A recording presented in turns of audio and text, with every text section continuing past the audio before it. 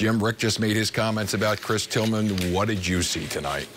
Well, I obviously, saw a performance that he was not happy with. The Orioles had 3 quality starts in a row from their starters, and then all of a sudden, Bundy and Cashner, and then, Gosman winning and beating Toronto. So you come up here trying to win 2 in a row.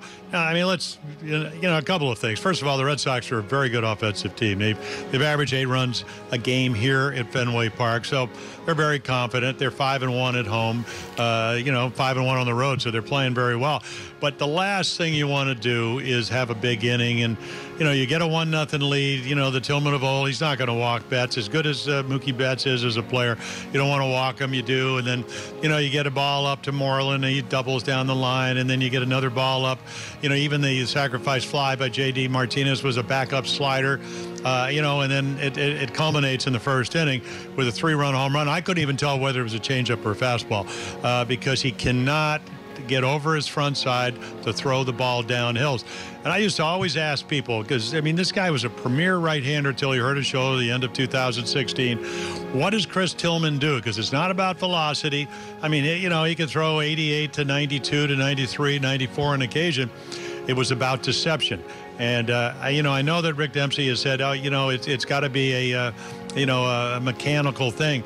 It also could be mental, because he can't throw the ball downhill.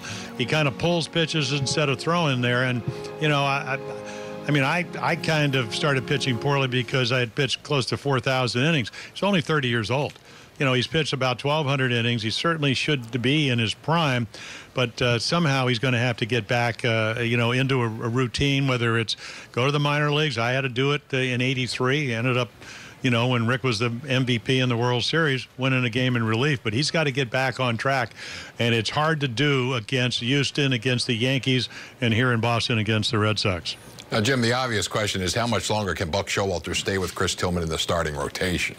Well, that's not my decision to make. Cobb's going to come back and give him another starter. Mike Wright pitched okay tonight. He made some good pitches, but again, here's a guy that used to throw in the mid-90s. He's throwing at tops out at 92 tonight. So, again, I think the biggest problem the Orioles had, they got Cobb, they got Cashner. They hoped Tillman would get back to his form in recent years. But again, how do you do that? And, if he's not going to pitch, talking about Chris Tillman, is it going to be Michael Wright Jr.? He pitches pretty well against Houston, but the Orioles didn't score a lot of runs, and then he gets 2 outs in New York, and it kills the bullpen, even though the Orioles were able to win 3 out of 4 in New York. So, it's a dilemma, and they don't, every team usually needs 5 to 9 starters, and that's going to be a quandary for the Orioles as we move forward.